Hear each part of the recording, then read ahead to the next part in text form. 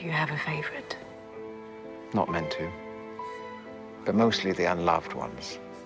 The unvisited ones. The cases that get dusty and ignored. All the broken and shunned creatures. Someone's got to care for them. Who shall it be if not us? Yes.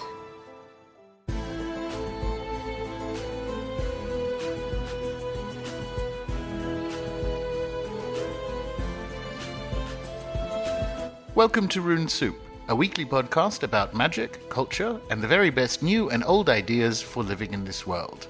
Coming to you from 43 degrees south on a small farm in deepest Tasmania. My name is Gordon, and I shall be your host. This week, in what is the lucky last of the London recordings, Gary Lachman and I sat down in my Airbnb to talk about C.G. Jung as a person and to talk about what might be his most important ideas. A good thing too, as it turned out, I guess, because now more than ever, we all need to turn a friendly face to the unconscious. A quick note, if you are listening to this audio version, bear in mind there's a video version as well, and it was recorded with a new mic on the camera, which means the default settings meant I picked up some weird lamp sound, which we have cleaned up to the best of our ability. The audio does get a lot better toward the end, and also it won't happen again. And if you just want to watch the interview part of the show, there is a video version available on the post page at runesoup.com. Enjoy. Gary, welcome to my high-quality Covent Garden TV studio. This is a lovely place you've got here, Gordon. Yeah. Airbnb did well. You know, it's funny. I read an article years ago, I think when I was still in London, about the Airbnb aesthetic is kind of, it's its own form of McDonald's. So that kind of millennial sleeve to this kind of look IKEA kind of, maybe a little bit upgraded from IKEA, sort of. Yeah, it's very nice and angular and clean. But there's a language to it that is it's a performance of uniqueness, but because it's a performed uniqueness, it's the same everywhere. So you kind of have like a wacky rug. Exactly. So we're in one of them. We're in one of them in London. We aren't self-quarantined yet, although with the camera sitting in front of it, it does look like that. Day 27. Well, let's hope not. It's well, we want to talk about Jung, which is definitely worth pursuing, but in a funny way, I guess, starting with the virus narrative or cloud, the viral cloud, is a good place to start, because a similar thing I think happens with eco-alarmism, where you can make the case that people's emotional investment in, and in particular fear, is a unhealthy form of re-enchantment. Because you would just tell us a story. You're outside and people are on this lovely day proclaiming the end of the world. Yeah. Well, jokingly, I mean, I was at the queue at a market in my neighborhood, which the shelves weren't empty. They were a couple days earlier, but they've been restocked. But there were a lot of people in the queue. A lot of people had their baskets, topped up as much as they could. And this one guy was saying, kind of joking. I didn't catch the whole conversation, but it was like, whoa, it's the end of the world, and everyone kind of giggled a little and snickered a little around him, and you think, God, I mean, we've been waiting for that for quite some time. I mean, that the kind of build up to something like this. I mean, I think it's been, Jung would say it was kind of archetype of some kind, and I understand what you mean. It's kind of a negative transformation in a way. It's but I think Jung is very important for our time, just in the overall sense that the whole idea that if you don't make an arrangement or a dialogue with the unconscious, whatever you want to call it, the psyche, it'll work out its own needs and purposes in other ways as well, and you go along for the ride, or you're kind of taken.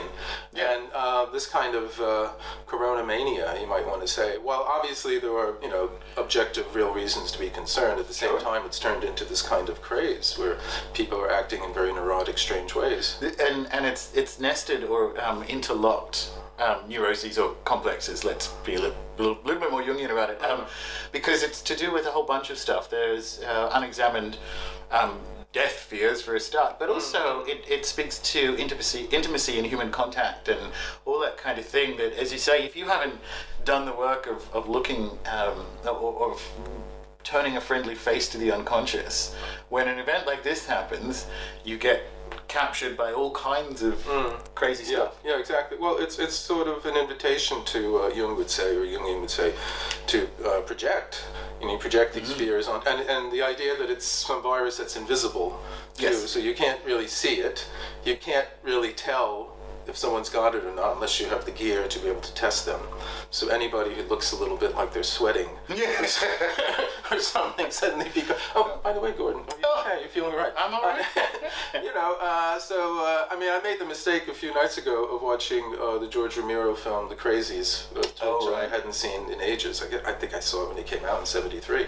And, it was very, very strange because the whole scenario is where there's a breakout of a sort of biological kind of weapon, and then the army's sent in to contain it, but they're all wearing protective gear, so they all look anonymous. They're all in the white gear with the masks and everything, and the people don't know what's happening, and so they want to defend themselves against these invaders, and it all just collapses into chaos. And do they hold toilet paper in that film? I don't know. That's a funny thing. I don't think they had the chance to go. Because it was a very quick acting virus. Right. So, but I mean, that's the other thing too. I mean, one has to say, without getting too graphic or crude here, but the idea the crisis brings out the priorities in people. I mean, apparently toothpaste is something else that people were stocking up on. So it's when the toilet paper thing, as far as I can tell, I think my people started that because I think Australia panicked for toilet paper first, like a week and a half or so ago, right? Which is surprising for a couple of reasons. And the only thing I can think of is that maybe during the like the Suez crisis or one of the energy crises in the 70s, we must have some older Australian must have a memory of us running out of toilet paper. This is what happens when you have a supply chain disruption, because there was in the news, like, Australia manufactures this toilet paper domestically. That was in the news, like, this isn't going to run out. Right. Everyone relax. Well, this doesn't come from China. I mean, poor Australia. I mean, you had the fires, obviously, and now it's like the toilet paper. And again, it made me think of another film, The Last Wave. What's his name? When we did Gallipoli. Oh, right. Yes, I know you mean. Hanging and Picnic. Picnic and Hanging Rock. Not Hanging and Picnic Rock, but any case, it's just this apocalypse. Peter Weir. Peter Weir, that's it. And this apocalyptic vision happening. Australia has that. Speaking of Jung, Australia's always been like a thing that people can project. Particularly, we studied this at school, particularly like the white apocalypse and post-apocalypse. Melbourne being one of the world cities that survives the nuclear conflagration and so on. So there's this psychological, like the literally white post-apocalypse was how we were learning about it. Kind of. Australia's a weird place for that kind of stuff. This is why people should talk about things like Jung. Yeah, I think absolutely. Again, it's why? I mean, again, we don't know. I mean, you open the can of worms, and it's sort of like, okay, we only know what we see on TV or on our Twitter feeds or something. So everyone's got some conspiracy theory going now, narrative about the virus. So I mean, I'm assuming there is at least a strata of actual truth about something going on that's starting this, and then everything else gets kind of dumped on top of it. Pretty much. It's cosmic Rorschach. But like, one of the things I wanted to have a discussion about with you while I was in London, because it pertains to a number of the other events that are going on, is essentially Jung as a person. So I want to talk about Jung as a person. A couple of things that I don't think people, I think, will bring some of his ideas and his writings to life if we come at him from that angle. And then some of those writings, a selection of them, and then, because I haven't really done this before, and Jung comes up often on the show, kind of hit a few of the key ideas that he contributed, not just to what became the mental health world, but just generally speaking to culture. So the first question, was he a good person? Well, it depends what you mean by good, I guess. He had his faults and his foibles. A lot of affairs, Gary. Yeah, this is something. Well, I mean, I just was reading about that because I've been rereading a lot of Jung because I'm about to start a book about synchronicity and precognitive dreams. And I was reading about how he and like his contemporary H.G. Wells, and they actually knew each other and met. Although Wells was a bit more callous about this, where they had mistresses. I mean, Wells, he went so far as to put portraits of them up on the mantelpiece, and poor wife had to put up with that. But Emma Jung had to put up with Jung one long-term relationship with Tony Wolff, and then there's the whole thing that got it started with Sabina Spielrein and a variety of others. But he was a very impressive, powerful, dominant figure, and a lot of women, came to him and were attracted by him, and they all flocked around him. There was an old joke about the Jungfrau that was supposed to be, all the women that were surrounding Jung and all that. So, I mean, yeah, it depends on how strict a moral view you take of this, how much you want to take him to task. I do think, though, that, some of the therapeutic behavior he got up to would be frowned upon today. I mean, I think it was exaggerated in that film, The Dangerous Method and all that. But, but the thing about that, I mean, just to mention the guy who got Jung going in that department, because he actually was quite straight-laced and conservative, but Otto Gross was this radical Freudian, and his father was a famous criminologist, Hans Gross, and he brought Otto to Freud because Otto was addicted to cocaine and morphine and was into free love and lots of other wild things at that time. And Freud didn't take him on, but he sent him down to Jung in Zurich at the Begozli clinic.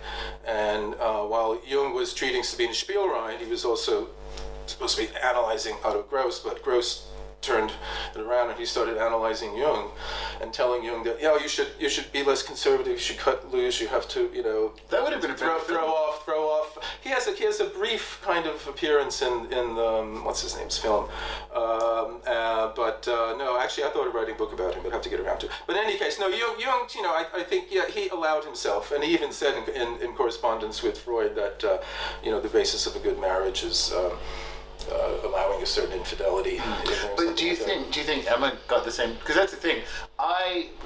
In the 21st century, how people run their relationships. Did she have affairs? Yeah. I think there's some speculation that she may have. Yeah. I hope so. She certainly confided a lot in Freud about this. They had a correspondence about this.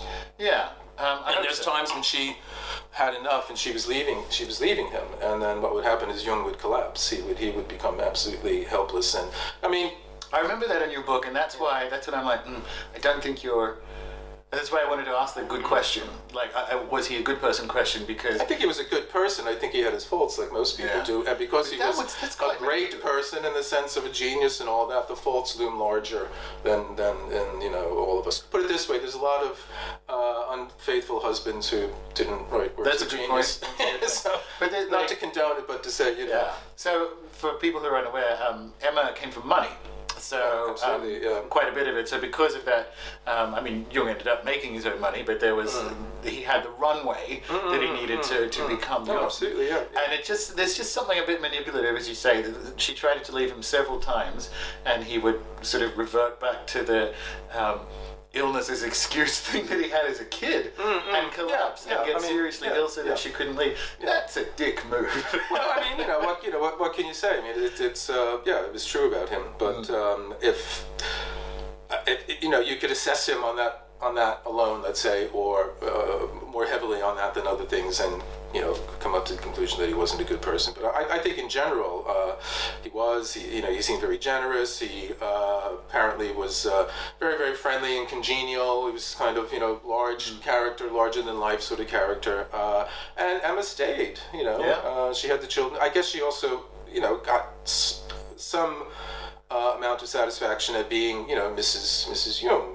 Tony Wolff wasn't Mrs. Jung. I mean, she was around, but so yeah. I mean, I don't want to defend him on this point. Oh yeah, but I could say, well, yeah, but if you're going to start racking up, the number of geniuses who were real sons of bitches, I mean, I think he might rank mid-range, but Wagner was worse. Yeah, the point's well made, right? That there are plenty of other husbands who might marry for money, which I don't think he did, but he ended up getting it. Well, the story is that he saw her first when he was 21 and she was 14, and he said, "I'm going to marry this woman." And it wasn't until however many years later that he started to, actually court her, and she turned him down at first and all that, and so I'm sure she had many other suitors. So I don't. She wasn't sitting on the shelf. I don't think waiting for anybody to pick her up. So she must have seen something in Jung.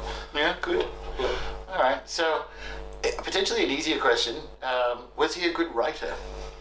That's I think. Easier question to answer. He's not the most clearest. Excuse me. See, I'm bad there. Most clearest. He's not the most clear writer of his ideas.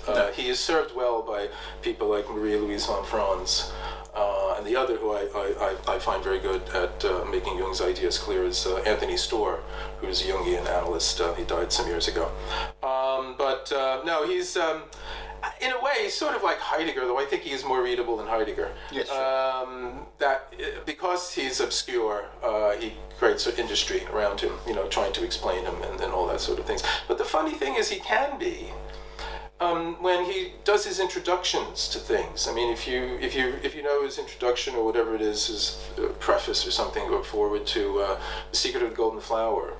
This is one of the most important things he wrote, and it's one of the most clear things, and keep doing that. Most clear thing he wrote about two very, very important of his ideas: active imagination and the transcendent function. Although he doesn't name them in this piece itself, but he's talking about them in the context of Chinese alchemy, and it's very readable. Let's see, his introduction to the I Ching.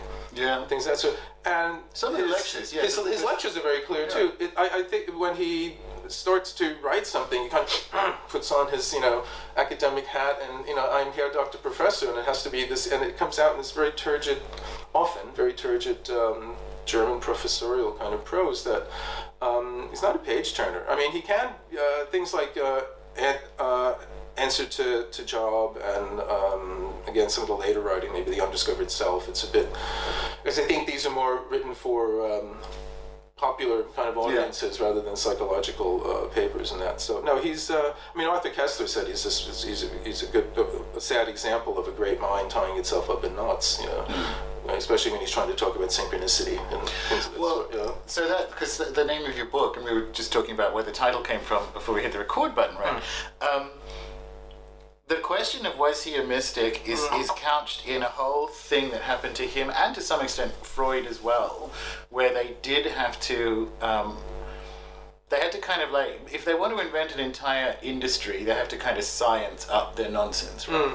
So there's always this tension, as you say, it's the Herr Doctor Professor thing. When he's sitting down to write books for essentially a medical audience, he has to sound as sciencey and fancy pants as possible, and it's in many respects it's a pity, but it's the other side of was he a mystic, because he would disavow that in a we'll get to that in just a moment, but because of that, it's the same thing, right? Was he a mystic is also the reason perhaps why some of the writing has the, as you call it, the Herr Doctor Professor effect. Well, I think he feels like he needs to do that. It's also I think at times he doesn't quite know exactly what he's trying to say, and he sort of goes round. I mean, he sort of has an idea, and even says it's sort of the circumambulation, so it's not this direct. I mean, Marie-Louise von Franz is more masculine in that sense, because it's very direct. She's very straightforward, direct. I mean, a lot of her books are actually made up of lectures, but they're very, very, concise and clear. And she gets to the point where Jung, it's sort of like this. I mean, I think one of the problems with Jung is he'll start out giving you examples and allusions as his method of amplification, linking things up to different mythological things. And then on page 2 of that, you've forgotten what the initial trigger was to get this chain of associations going. And I'm kind of, okay, but, and so I think he gets carried away like that. I mean, his first big book, Symbols of Transformation, is like that. But also in that book, this is where he makes his break with Freud, and he kind of hid that. He hid the ingredient that was certainly going to make it clear that he and Freud were going in different ways. That's towards the end of the book, and this is a lot before then, you have to kind of get through to get to that. And no, I think like the archetypes, let's say. I mean, he talks about them as inherited characteristics, sort of Lamarckian, inheritance of acquired characteristics. Then there's somehow configurations actually in the brain itself in some way, some organic kind of harbor for them. And then they're also like the Platonic forms. And in saying this, I'm not saying the archetypes aren't an important idea. They are, but it's when he tries to nail it down exactly what it is. Although, I mean, in recent times, or last 20 years or so, there's been a lot of work in Jungian archetypes and evolutionary biology. Anthony Stevens was a Jungian psychologist who bridged that gap, and he's actually said there's more scientific evidence for something like the archetypes today than there was in Jung's own time. So, I mean, you have to. It's a century ago now that the stuff was being written about. So science does advance, and it's essentially a discussion around pattern. He has a Crowley problem, which is because he lived for so long and wrote so much. It depends what decade you can get him on that he'll actually. Exactly. It might be a different thing. Yeah, sure. No, it's true. Sure. I mean, it was only towards the end of his life that he was asked to write something for a popular audience, and that's his contribution to Man and His Symbols. But when you were saying earlier, who owns Jung? Is it the psychological, or the psychiatric, or the scientific, or the New Agers? But I think certainly he was never really picked up by the mainstream intellectual world. I mean, if they liked anybody, it was Freud, but by the late 50s into 60s, just after he died, he was certainly picked up by the grassroots, people, who were interested in his ideas. I mean, that's the thing. And he even said that himself, that he felt that the common people were more interested in his ideas, and he talked about how people would come to his house at Kusnacht and thank him for writing all these wonderful books. I don't quite understand exactly what they mean, but I know they're important, and they've meant a lot to me in my life and things like that. So I think he felt, he always wanted to be accepted. The other thing he went on about that he was an artist. Yeah, which gives it away. If you know the Red Book, if you know his stone carvings. I mean, he even built a castle, Bollingen and all that. And people don't realize, like, he actually learned how to get the stone, ship the stone out of the quarry. Exactly, yeah. I mean, he was a very physical character like that too. He was sort of military man. He was a man's man in that sense, very earthy. He's a very, very good cook, apparently, too. But no, he went on and on. I mean, this is the whole. Depending on your point of view, either his descent into the unconscious or his psychotic breakdown after the breakup with Freud, when he was plunging into the collective unconscious, or as he less often calls it, the objective psyche, which I think is a better term. Maybe we can go on to that in a bit, but he encountered these beings, these people living inside his head, and one of them was this woman's voice that he later said that this was his encounter with the anima. She was telling, he asked her, like, what is it I am doing? And this is when he was producing all these paintings and this wonderful calligraphy in the Red Book, of these visions he was having, and she said, it's art. And he, no, it's not art, and because he wants to be discovering these things, not inventing them, not creating them. He wants to be discovering them somehow. So, but I mean, as we all know, I mean, even Jung himself would say, our dreams are part of this collective, or they can be, but they're also very, very personal. They're they speak in a symbolic language, but about you. It's not necessarily a symbol that you can apply in all cases. It's a symbol that is in the context of your own life. So even though Jung had these huge dreams, the big dreams, as they call them, they're also very much about him as well. And so I think there's, in some way, inherent, there's a difficulty there trying to separate. I guess this is the whole scientific kind of problem. You want to separate yourself from your discovery so that it's real and objective, and not just something that's relative to me. And this is, when you're an artist, it doesn't care. Yes, it comes out of you, but it has application to the larger world. But its source isn't necessarily in doubt. But I think this is a problem Jung, had and struggled with, throughout his life. So disavowing mystic and disavowing artist is the same thing, because do you forgive him for that? Like, I get why. Do you know what I mean? Well, I think he was very canny. I think he was. Yeah. I think he had, he had a good career sense in that sense. And I don't mean to dismiss him by this, but he was very strategic and tactical, and he played his cards close to his chest. I mean, the story is that he was experimenting with the I Ching as early as 1919, 1920, but he doesn't come out of the closet about it until, I don't know, 1949, is it? 1950, when that edition of Richard Wilhelm's translation comes out, and he writes the intro to it.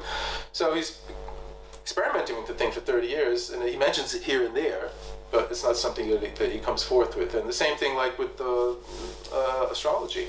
I mean, he was doing, casting horoscopes for his clients, and also, for the Western civilization in general. That his late book Aeon is about that, and he's talking about the age of Aquarius in 1940, and so all this stuff was happening, but he kept it very close to his chest. And we were joking about it before.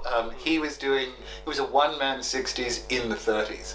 There are like stories of people encountering him in his tower where he's like dressed like essentially an exotic oriental alchemist, and he's doing the I Ching and like essentially a back to the land movement because he built his own tower. I Ching, astrology. He was doing the 60s, 30s alchemy, early. and all of that. So, again, and also living, as you say, back to the land. When he lived in his tower in Rollingen, he didn't have any electricity. He had to pump his own water, chop his own wood, and all this. There was no heating. I think towards the end, Louise von Franz convinced him to put some sort of heating in because he was getting old and sort of needed it. But even a bit earlier, because Jung was in this milieu in the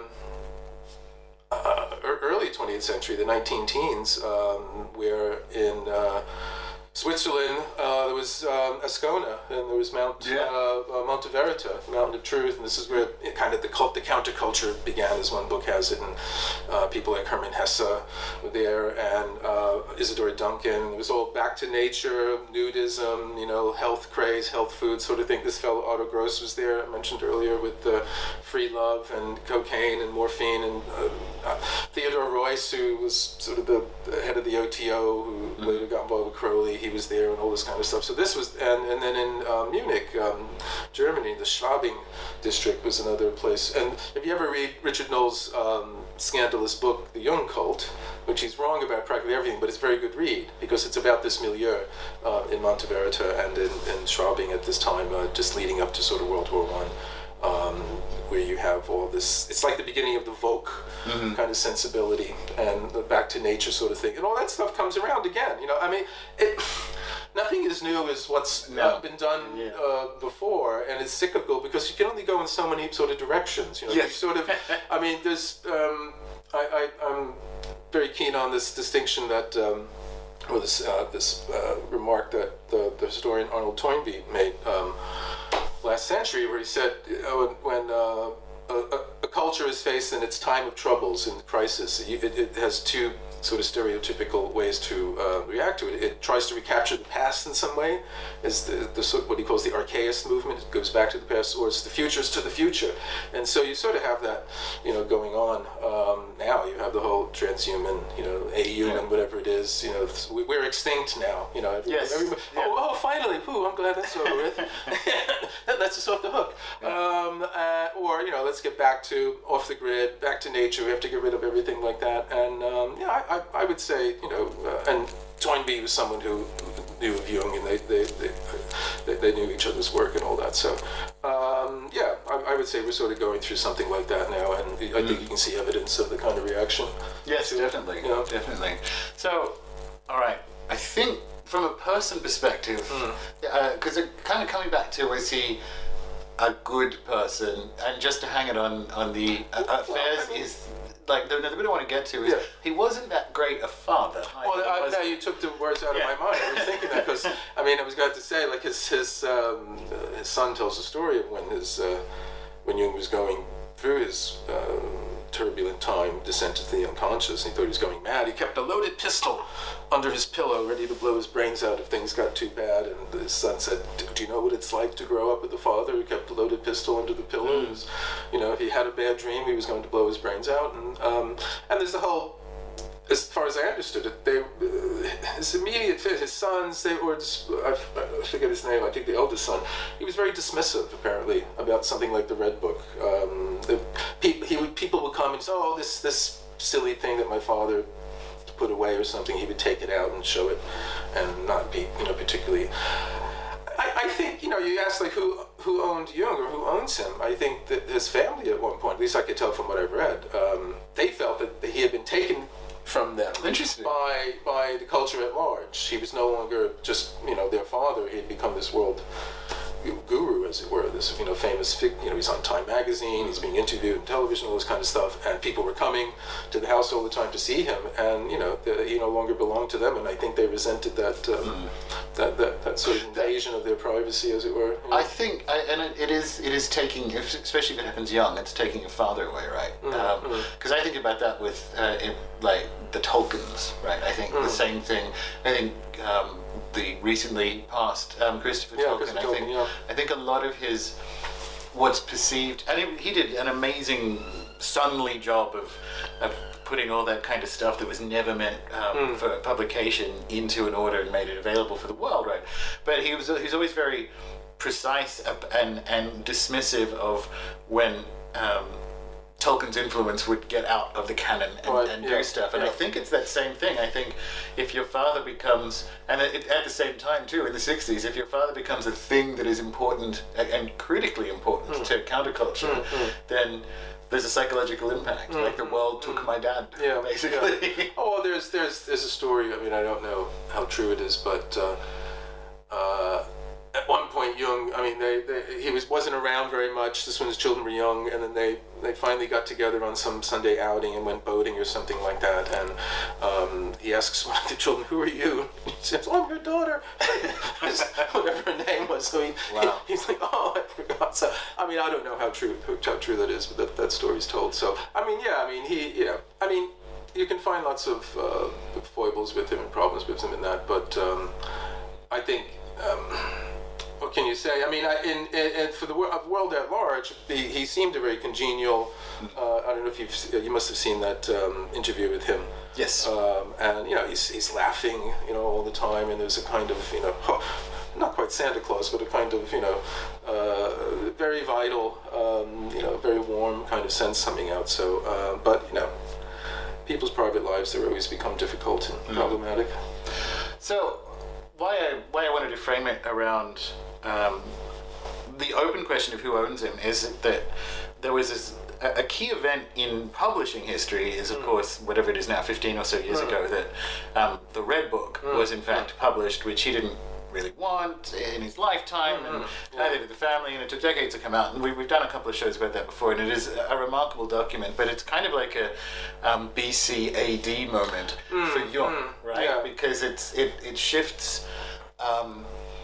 He went to all that effort, and more importantly, and I don't mean this in too much of a negative way, but the lesser minds who came after him and built sort of Jungian analysis into what it is, have that need to kind of play dress-up scientists, and all of a sudden you have this record of madness that's also like objective proof of a spirit world. Exactly.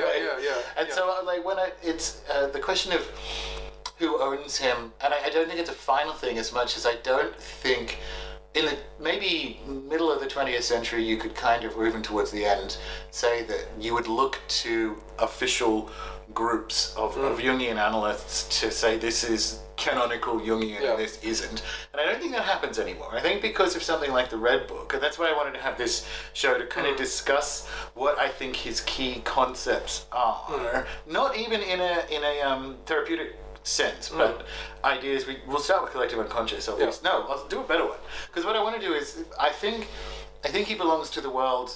Sorry, kids, but I think he belongs to the world now, and it's sort of dismissive to say, oh, he got taken up by the New Age. Like, that's not good enough, because... Well, if you're going to do that, there's lots of stuff you got to chuck out. Yeah, but like it's... New Age took up lots of stuff that, was very good in itself, and if it gets tarred with that brush, well, you're going to have to lose a great deal of your library, I think, so... Exactly, but it's also been influential on on films and anthropology and biology. So, like, absolutely, and in that sense, I think we should. Let's start with this one because you kind of hinted at it before. What are the archetypes? And is it even one of, this is controversial, is it even one of his more important ideas? Well, the thing, I mentioned briefly earlier that Jung, not as often as I feel would have been better, he uses this term objective psyche rather than collective unconscious.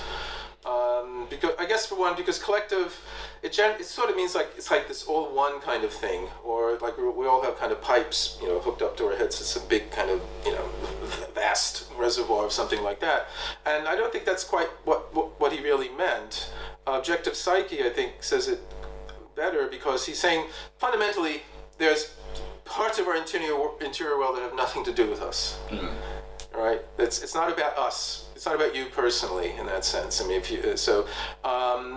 mean, when Swedenborg was taken by the angels to heaven and hell and other planets, I would say he was in the objective psyche too. And when Henri Corbin talks about the kind of interior journeys that the Persian Gnostic philosopher Suhrawardi went on, these two were sort of journeys into this objective psyche. And Aldous Huxley, in I think it's Heaven and Hell, he talks about the mind has its own antipodes, its own, well, at the time he was writing in the 50s, its own dark Africas and Amazonian basins. And so, meaning there's on the surface there's us in some way, whatever you're thinking about, your memories and, whatever, all that kind of stuff. And then occasionally we go in deeper, whatever metaphor you want to use, or higher, and you enter something where what's happening in your mind is not necessarily just about you in particular. So it could be a parapsychological event, it could be a precognitive one, it could be a dream that's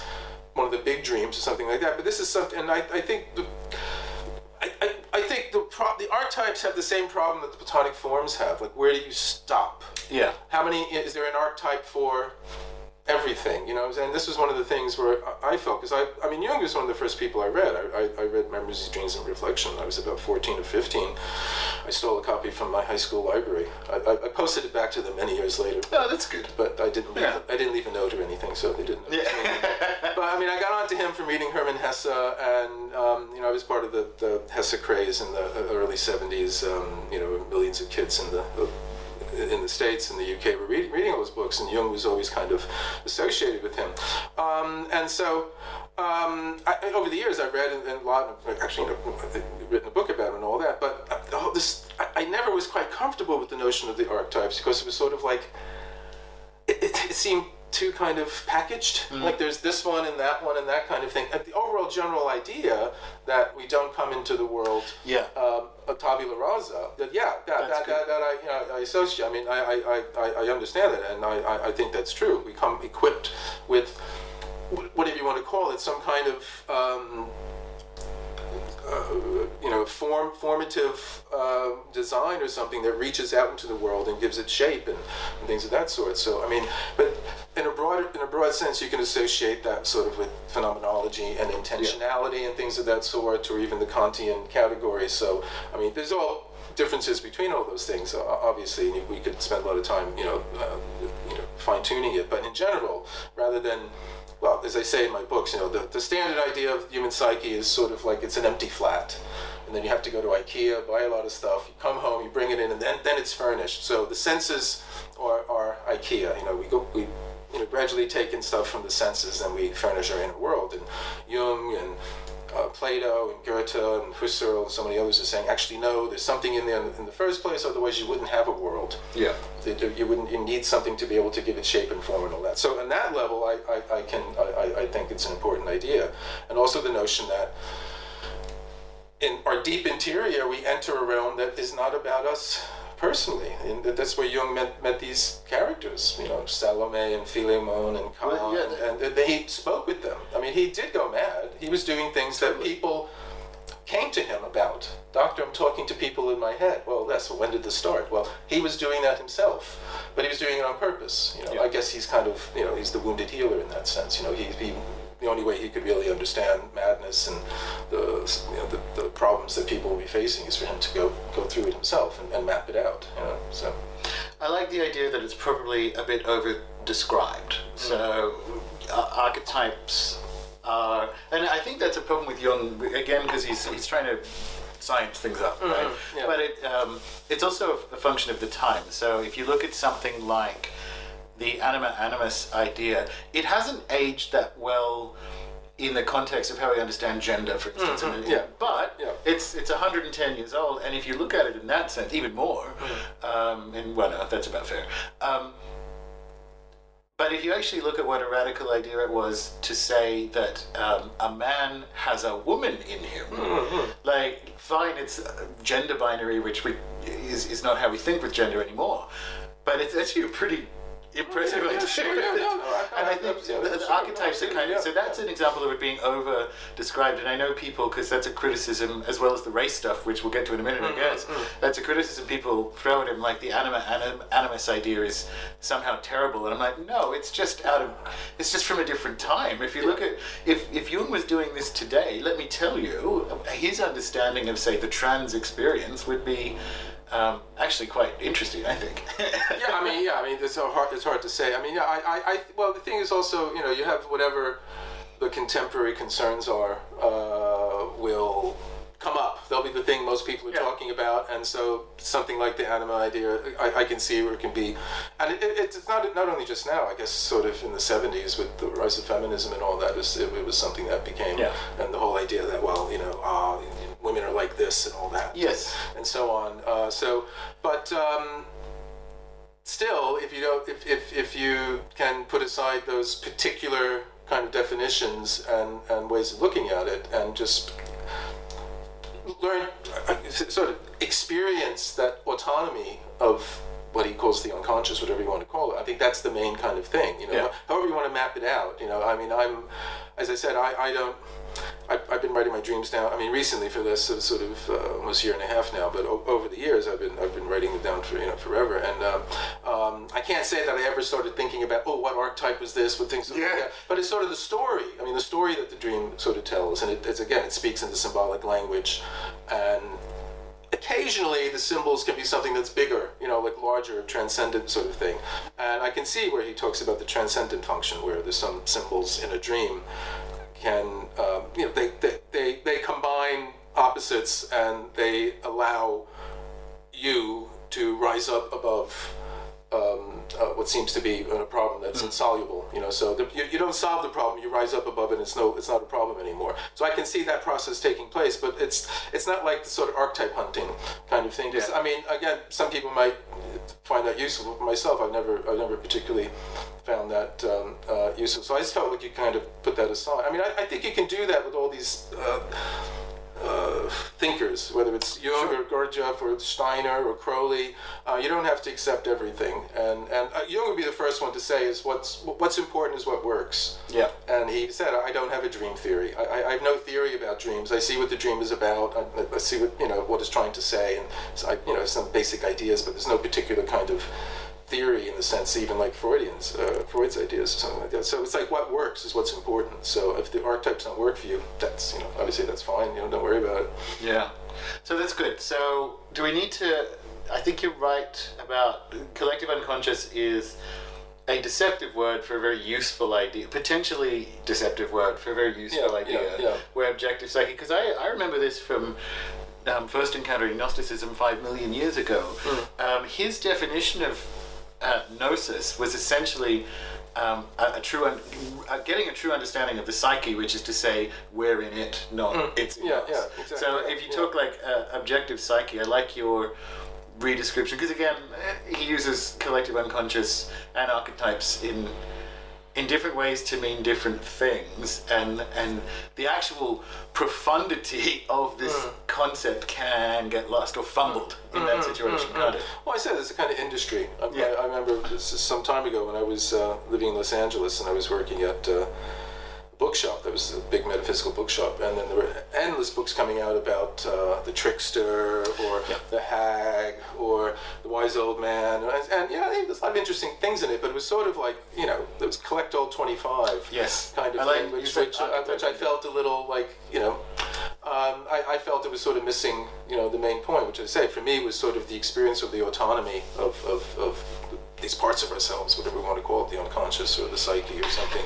I think that's the important thing, and I think that's what Jung realized was important too, developing a kind of real vital dialogue with it. And once that starts going, I mean, I'm not trying to sell Jung, but once you start experiencing that, you realize, he was onto something. He was definitely onto something here. It might not be the best expositor of his own ideas, but he certainly was onto something. Yeah. All right. So for other important concepts, let's try it differently for the remaining ones, because that's one of them, and then we'll come back to almost trying to rank them. I know it's a game rather than anything else, right?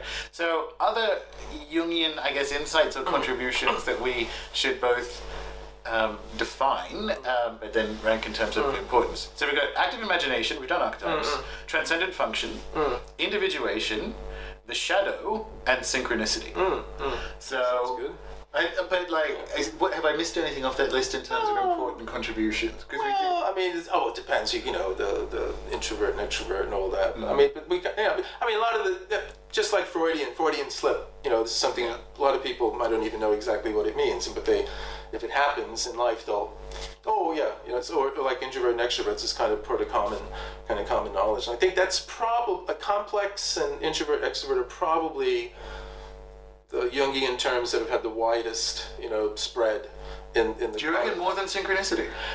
Well, I think. Well, I mean, in the New Age alternative world, yes, but somebody could say, "Oh, you've got a mother complex," okay, and they might not have ever heard of synchronicity. Yeah, and they probably don't even know what the complex means. It just means that whenever your mother comes up, you get angry or something like that. So, and this was the stuff he did early on. The complex is what and the complex. This is from his word association test, and this is the hard statistical, experimental science that he had his roots in. So that's another difference between him and Freud. Freud's clientele were particular, strata of Viennese society, and Jung was working in a mental asylum. Yeah.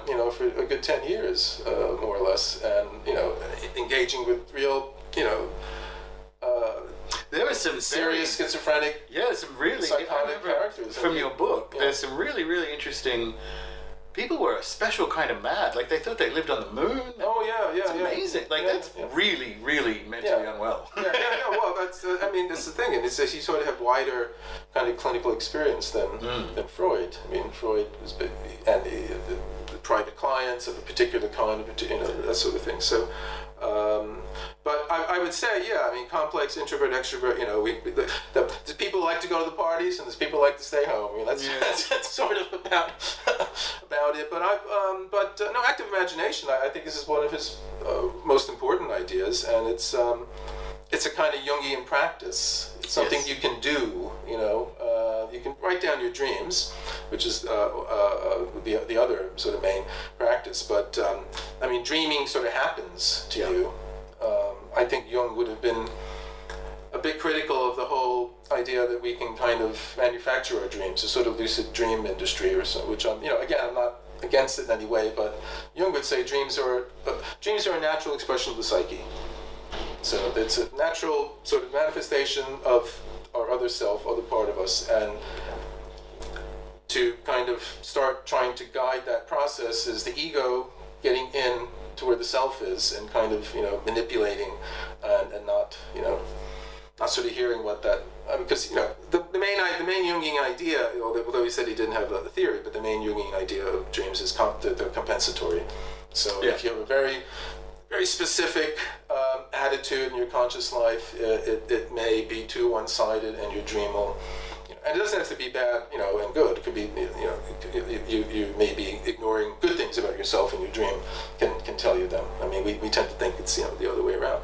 But active imagination is basically it's a way of dreaming while you're awake, and it's very much related to something that we all experience twice a day, hypnagogia, which is this in-between sleeping and waking state. And Jung was a very good hypnagogist.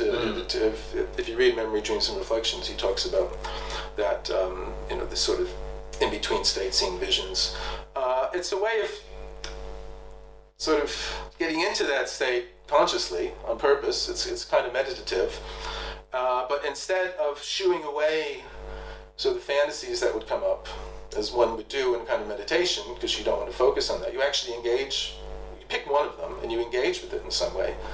And as Jung did in his Descent into the Unconscious, the aim is to see if you could have a dialogue with this fantasy, because the fantasy too is a kind of spontaneous expression of the psyche, of the objective psyche, let's say.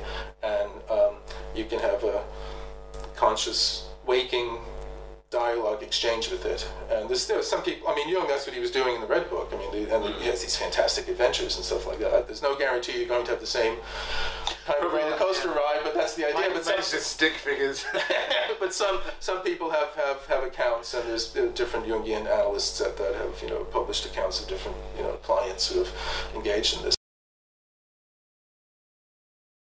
Bit of a camera error there, but I think you, before the camera rudely interrupted us by getting too hot, you were going to talk about transcendent function. Transcendent function. I think this is the other very important idea of Jung's, and it's related to active imagination. And transcendent function is fundamentally the unconscious ability to come up with the symbol that is able to reconcile what seem to be irreconcilable opposites. And if you find yourself in some insoluble situation where you can't choose between one or the other, both, there's no way out, both options seem bad choices, and if you can endure that sort of tension, a dream may produce a kind of symbol that brings the two things together in some way, and creates a third, tertium non datum, or I guess the Hegelian kind of thesis, antithesis, and synthesis. It's very similar, although Jung is saying it's on a psychological level, and it's transcendent in the sense that not in transcendental meditation or some cosmic sort of way, but in the sense that it raises the consciousness up above the problem. So you don't necessarily find a solution to the problem, but what had caused you panic and grave concern and was driving you crazy, suddenly you see it from a different perspective. You rise up above it. And this is one of the things that he spells out in this introduction to The Secret of the Golden Flower. And he talks about one of his clients experiencing this. And it's the whole idea about somehow it has a sort of image of, it's as if you're on a mountaintop and you can see a storm below you. So the storm is still going on, but you're not in it, and you're up above it. And essentially it's about broadening your perspective. Some problem that had you gripped like this and you couldn't get out of, suddenly your consciousness is opened up to wider perspectives. More meaningful sorts of horizons open up, and you can see something that... it could be something as simple as suddenly becoming interested in something, and you're fascinated with it, and you realize, oh, what was I so worried about? And, oh, that doesn't seem such a big problem anymore, because the energy that had been sort of bottled up in that conflict has been released by the symbol in the dream, and it flows into consciousness. And so this is the sort of thing that Jung would say that he would be trying to lead his clients toward, to somehow endure the conflict long enough for the tension to produce this kind of reconciling symbol. It's one of the things that I think is profound in its implications, because what he's saying is that there's a part of the human that is not its thoughts, that in that sense it is cosmic, like it's literally transcendent. Yes. There's a thing in you. So first of all, the objective thoughts predate you, and so the world of the mind is at least in some large part not you. So there's an objective mindscape or spiritscape, and also there's a part of the human that is not its thoughts that can do this. So it's like, it is quite profound. Well, no, it's terrifically profound. And you said it earlier. It's like we think of the mind or the psyche as something in us, but we are in it. Yes, and that would be one of the turnarounds that should come about. as you become more acquainted with the autonomy and the intelligence of the psyche, whatever you want to call it. I mean, I'm not trying to sell this, but I know from my own experience from recording dreams and a variety of different things that whatever it is, it's very intelligent and it's clever, and it could be very funny. It all could be very, very frank and straightforward, and give you the message, clear as day. Sometimes it's so clear that you miss it because you're looking for something deeper and more esoteric, when it's just fundamentally get your act together or something like that. And this is this other part of us that's not us. It's in the sense that it's not your verbal left brain ego that identifies with language. The ego, we identify with being able to speak, and that other side of us doesn't use language, but it uses symbols or pictures or metaphors or plays on words or jokes and things of that sort. It's almost like a rebus kind of something, and if you learn how to read, there's a word and then there's an image of something, and then something else, and you put those things together. And this was for me, the kind of turning point was when I was looking at dreams and all that, and I suddenly realized, oh God, now I see what that means. It's like, it's saying something, it's very important, but it's sometimes very, very simple. And it's said in words. It's said not in words, it's said in images and symbols and pictures. It's a pictorial kind of language. And then whatever it is, it's intelligent. And I feel bad saying it, because it's more of a who than an it. I mean, this is, again, we tend to think of it this way because we're trying to be scientists and look at it objectively and all that, but actually as you more and more engage, you realize it is part of yourself. I mean, maybe it's the right brain or maybe it's not the right brain, but it is some other part of ourselves that is not the verbal I. And again, we are actually in it more than it's not like, oh, it's over there. It's kind of like we're like, we kind of pop out of it. Exactly. Our sense of being an independent I, we kind of pop out of it. And you can associate this with the Gnostic kind of whole myth of the demiurge who thinks it's the god, sees the world it's created, I must be, and it has no idea that it's actually part of or subordinate to some higher, larger intelligence. And this is something Ian McGilchrist, has been talking about, the Master and His Emissary, in terms of the left and right brain, where you can read the same kind of conflict or tension between those two, or situation in terms of the Gnostic kind of myth as well, and Jung's relation between the ego and the self. I mean, I guess where Freud would say where id was, there will be ego. I guess for Jung we would say where the ego is, there will be self. It's going to move. And there's a difference there too, because Freud's id is some nasty, bestial, dark, horrible kind of thing that we all want to keep in the closet. And Jung's self is this fount of creative energy and vitality and vision and all that. So he had a much more positive, optimistic view of the unconscious than Freud did. Yeah. Cool. So next one, I think this is there's some minor ones, but the next big one we want to hit to stack them.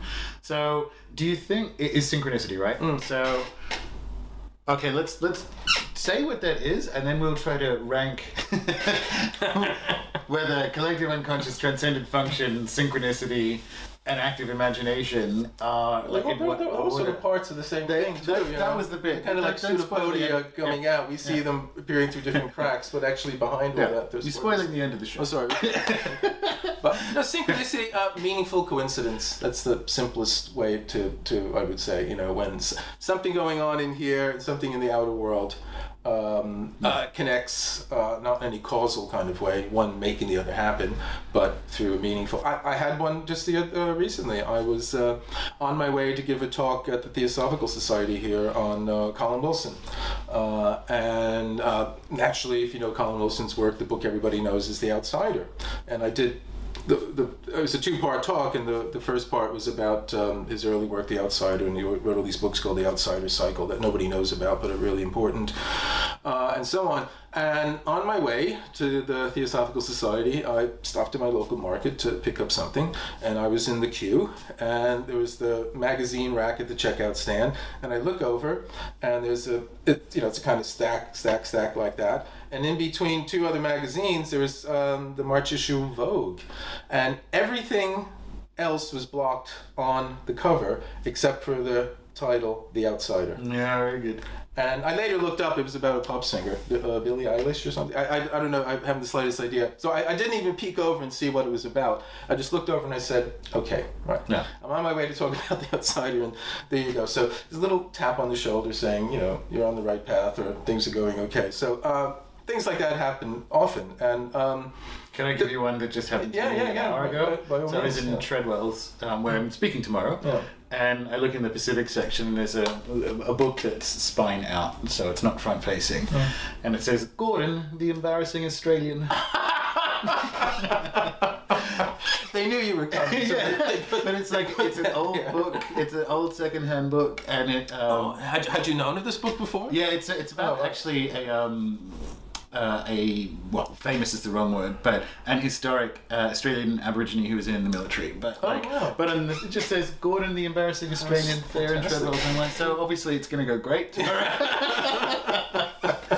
So that's fantastic! Wow, meaningful coincidence, right? It's another one that's profound in its implications, because it's almost like where if we're embedded in the psyche. So is everything else. So actually that's how synchronicity works, right? Which is essentially that there is an interiority to all things. So a thought that appears in my mind can also appear in a thing in what we perceive to be the external. That's why when we say meaningful coincidences, Jung has this incredible hermetic cosmology, right? And there are just these ideas that are almost or terms that are icebergs. So we say, and they all kind of come down onto this thing, which is where in the mind and ideas, essentially where in the mind ideas are spirits, this stuff is all real and the universe is alive. He has this notion of the psychoid, which is, you could say it's some sort of liminal state between matter and psyche. He coins the term, so that doesn't necessarily mean that it's the case, but it's he wants to. But I think again, Jung he's not the best person to go to try to understand synchronicity. Good point. Because in the book that he wrote about it, and he shared the book with Wolfgang Pauli, who had his own sort of thing about it as well. He really only gives one clear example of synchronicity, because it becomes a kind of umbrella term that he uses for all paranormal events. So he tries to understand precognition and clairvoyance and a variety of other sorts of things in terms of synchronicity, and it becomes a kind of deus ex machina almost that he pulls out all the time.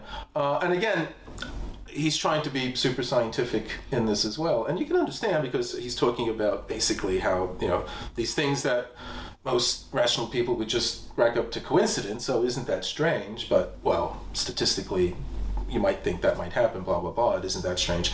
He's saying no, there is some other, a causal connecting principle, which Arthur Koestler pointed out is a meaningless phrase. It means a cause that isn't a cause. But in a sense, he said it's things are connected by meaning, by not in any kind of cause and effect relationship. And it suggests to me is that we think. We've thought this about the mind, I guess, since the rise of science, this Cartesian separation between mind and the world, but actually they participate in some way, which we don't really understand. Yes. We've been told about this by quantum physics telling us that, there is no plate glass window between the observer and the observed. I just wrote a piece about this for the web journal, and this is Heisenberg's sort of thing. The very act of observing something, we interfere with it in some way. So we know that, but still, in everyday life, we kind of that's those elementary whatsits do that, but we know there's a clear separation between what's happening here and what's happening out there. But apparently there isn't. Most of the time there is, and it's good that there is. We the Bergson idea that the brain is a filter. It has an eliminatory function. It filters out stuff. And there's lots of studies about people under psychedelics. They seem to have more synchronicities happening, or more kind of paranormal events happening. So in one sense, we're probably awash in this kind of stuff. But in order to get on with things, we have to filter it out. And every now and then, one pops through. Now, the strange thing is that it pops through in some way that's meaningful to you in particular. This is the really weird stuff. It's not just some, there's lots of examples of strange coincidences. the French gentleman in the plum pudding is one of the famous ones where he always shows up and the other guy orders the plum pudding, and it's sort of like that happens so many times. Coming it's back like to the coronavirus.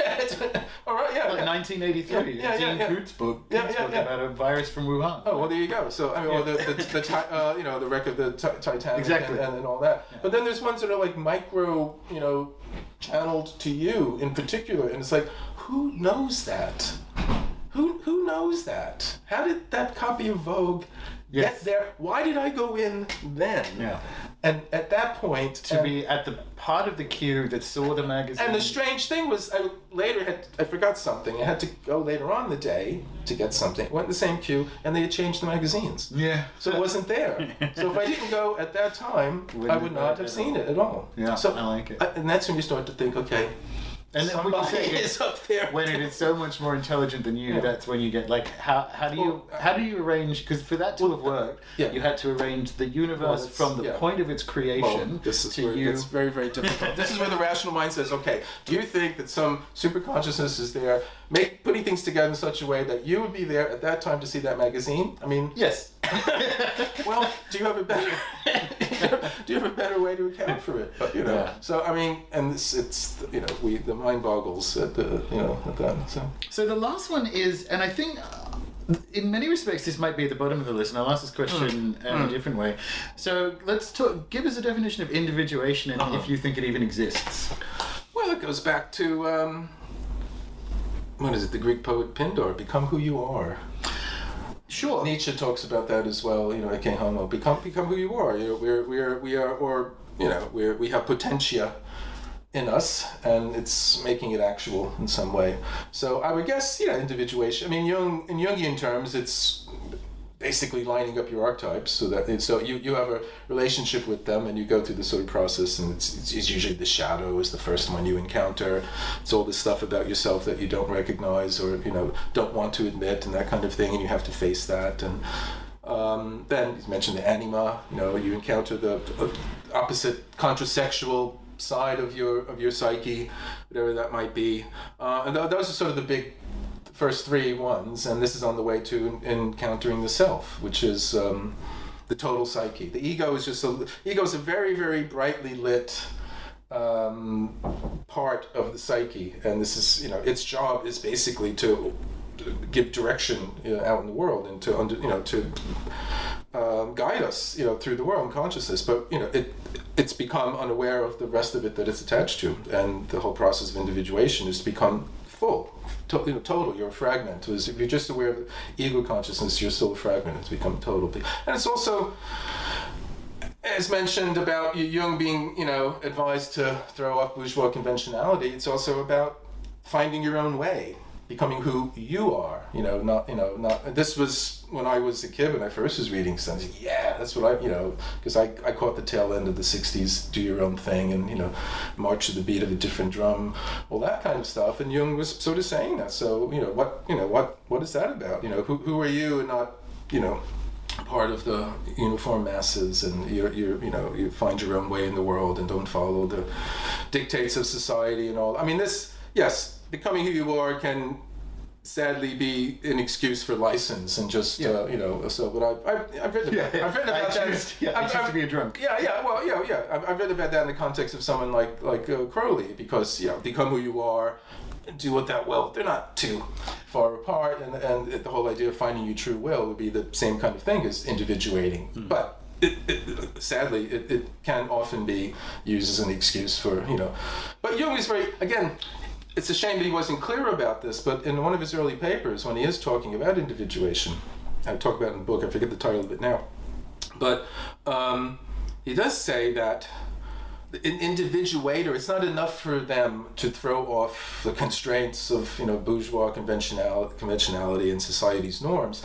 They have to be able to adopt and manifest an even higher law, and even more seriousness about it. Otherwise, they're good for nothing. They're just based. And again, Jung had a negative idea about artists, because the artists that he knew of at the time when he was developing ideas, they were the bohemians, and they weren't very industrious. They kind of they may paint, they might not paint, or they might not write a poem or something. And he was very industrious, efficient, workaholic. He got things done. So the whole idea of these artists had a negative kind of deadbeat character for him. So when he's talking about the individuators, it's not just society's misfits. It's not just people who can't get with the program or just decide to live by their own law. They take on an even more severe and austere kind of discipline, which is the law of their own being. So it's not what your conscious mind chooses. Exactly. That's the other thing. It's not like, ooh, I identify as this and I identify as that. It's not about that at all. It's about sort of taking on the challenge of kind of giving up the ego's autonomy and to be able to hear, a kind of rule in a certain way, a kind of direction and guide coming from something deeper within yourself. And again, you can't take someone's temperature to know whether that's actually happening or not. And it's a difficult thing to gauge and see where it happens. So there is a thin line. There's a thin line between. It's this thing about the antinomian. Where you're beyond good and evil. You're beyond the norms. Well, you can be on the norms as a sinner, and you can be on the norms as a saint. And it's not too easy all the time to know which is which. This is the caution that Jung gives about this. So he was aware of that problem, and Nietzsche was as well too. Well, because we probably don't have time for it this time. His philosophical influences, but so the thing about individuation for me, you mentioned Crowley as another example of become who you are. I'm just wondering, it's almost like because a lot of people, mystic spiritualist types throughout history, have said something like that. The weird thing about it, it's Gnostic, right? Like some of the early Gnostic groups, some of the Gnostic groups would argue, as would early Christians, about whether you could be saved or not, whether it was foregone, right? Whether there was any point in using whatever Christian ritual gives you salvation, because God had decided if you were saved or not. Yeah. And there's something about individuation that reminds me of that, which is it either going to happen or not? Well, Jung says it's a natural process. Yeah. And going through Jungian analysis of therapy or doing active imagination, these things can speed it up. So it's much like alchemy. Alchemy speeds up natural processes. It's what nature's doing, but we're doing it a lot quicker.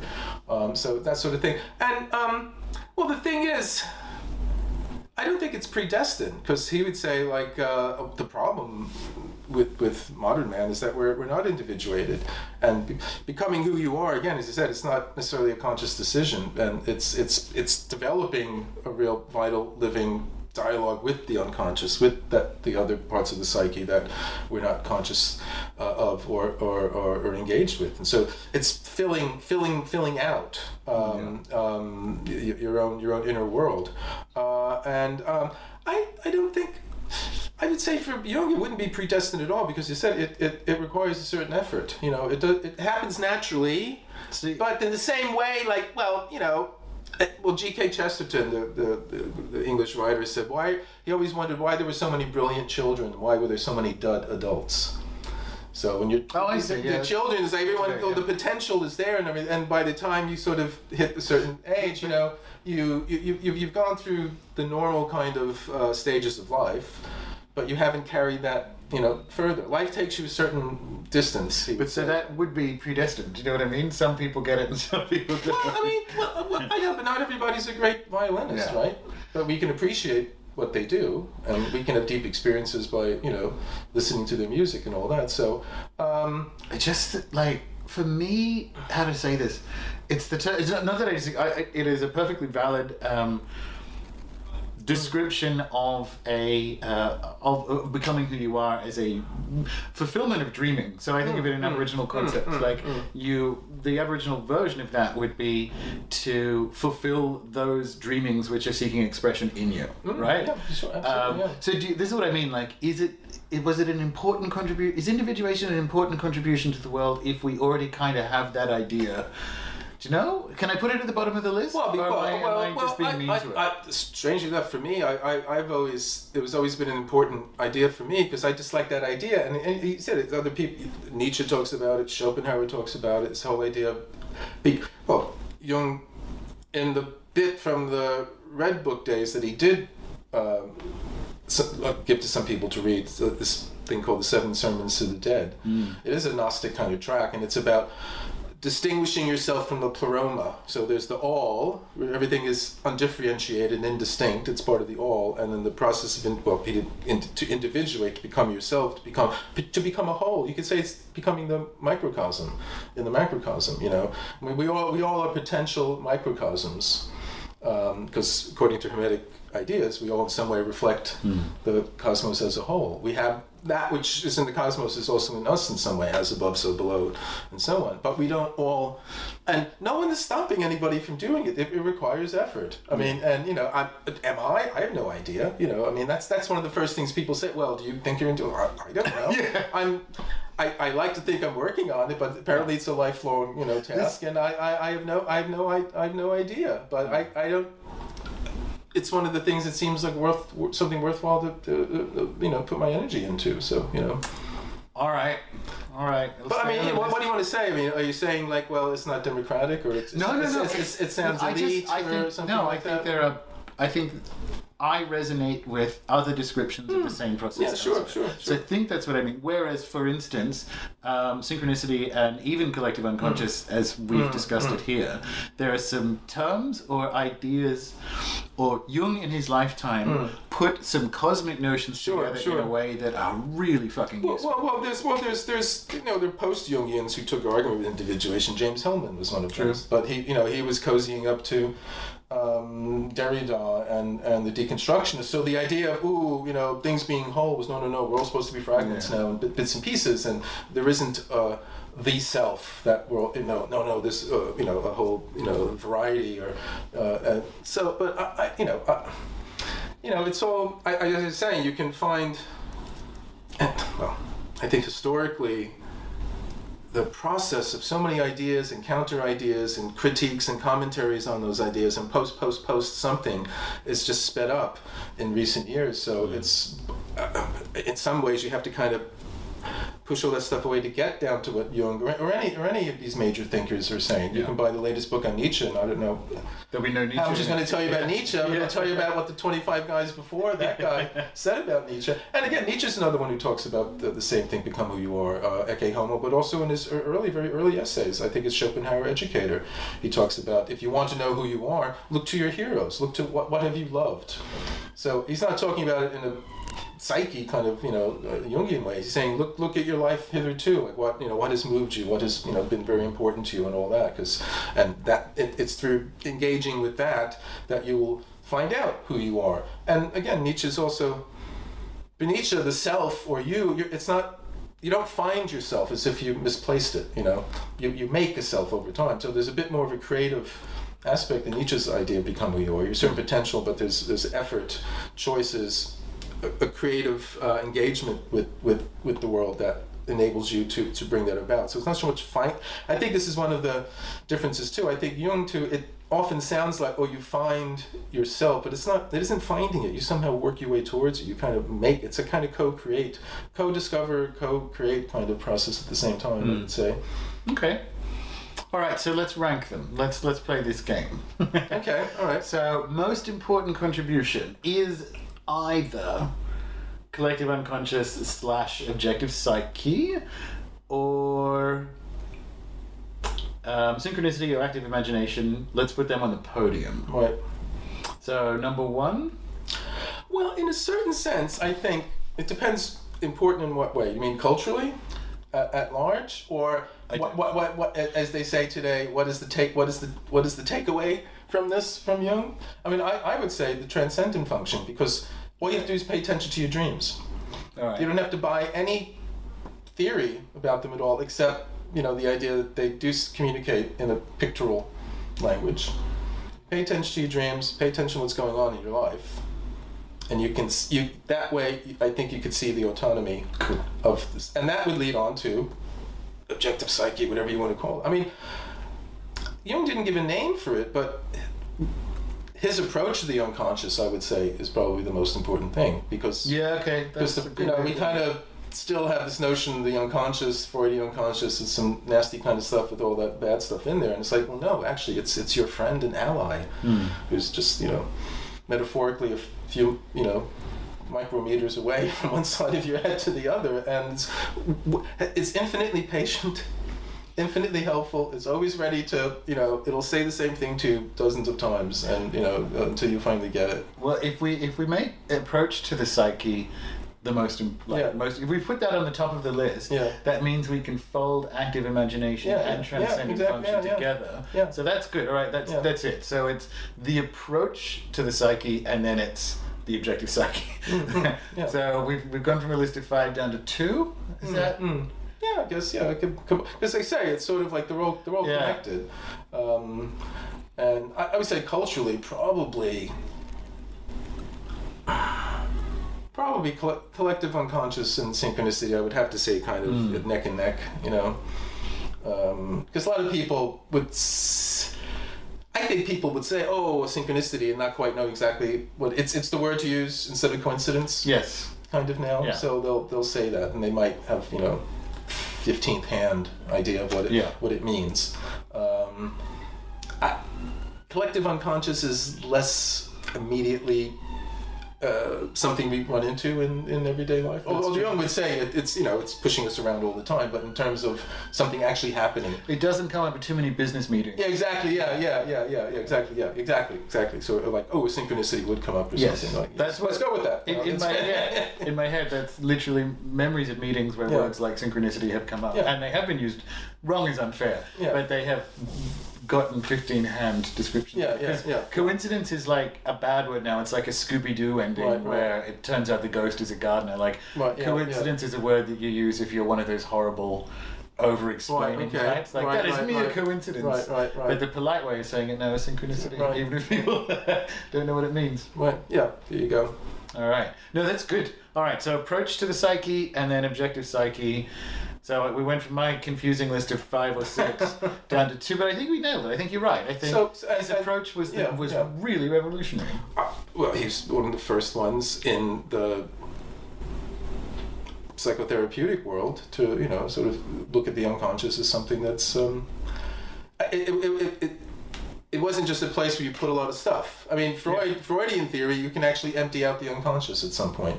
If you go through everything, you haul all that stuff that's in there out, bring it out to light of day, you become aware of it, and then it's empty. You've got an empty room. You have an empty basement. Whereas Jung, it's like you're trying to empty the ocean. It's not a basement. We have little puddles of consciousness metaphorically in our heads, but they are in some way connected through streams and eddies and tributaries to, I just said earlier I didn't like that image, I'm going to use it now, to some larger kind of infinite ocean of things, and the way in is the way to these other worlds. I mean, these other dimensions. Where else could they possibly exist? These other dimensions or spiritual realms that we talk about in the esoteric world. Where else could they possibly exist but deeper within in some way? I mean, they're not out there anymore. This is, again, that's another thing. It's only relatively a few hundred years where we stop thinking like, it's out there somewhere, far away out there. It's like, no, it's far away in here in some strange way. And I mean, I think in many ways, it may not be, how should we say it? It may not be specifically out of any particular book of Jung's or writing, but just in the general sense, I think he is the one that turned us around and said, look inside, look inside you, and for the answers to the questions you seek and that kind of thing. It sounds like some Eastern guru, but I mean that's basically what he was doing. And many people, at least from my generation, and maybe the people 10 years younger than me, 10 years older than me, they started that interior journey with a copy of Jung, Man and the Symbols, or, Modern Man in Search of a Soul, Good. The actor Leslie Howard in the film The Petrified Forest with Humphrey Bogart and Bette Davis. If you know the film, there's a line where he says he has a copy of Modern Man in Search of a Soul when he's walking around in the desert there. So, cool. Yeah, good.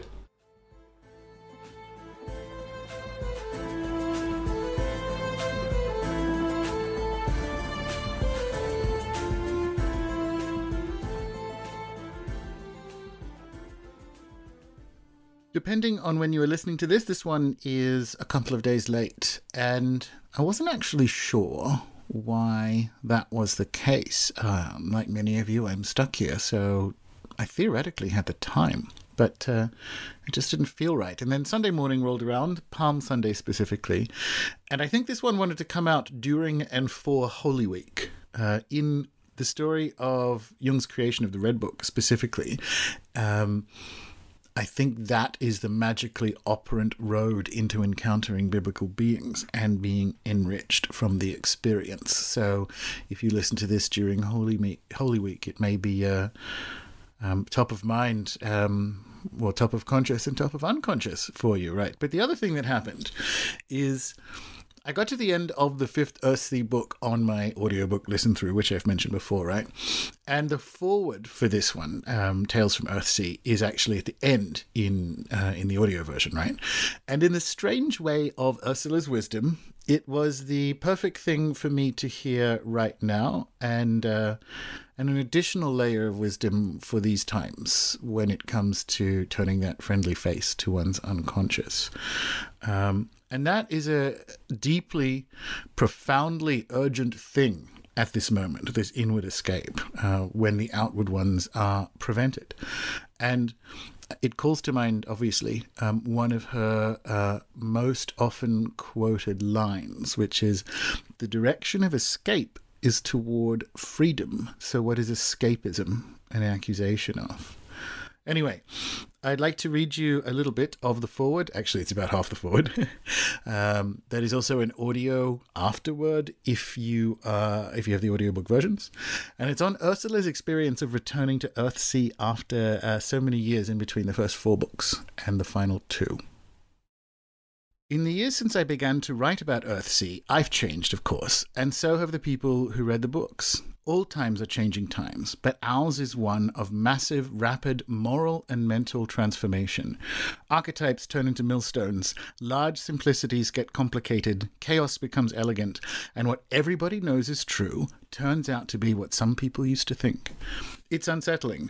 For all our delight in the impermanent, the entrancing flicker of electronics, we also long for the unalterable. We cherish the old stories for their changelessness. Arthur dreams eternally in Avalon. Bilbo can go there and back again, and there is always the beloved familiar Shire. Don Quixote sets out forever to kill a windmill.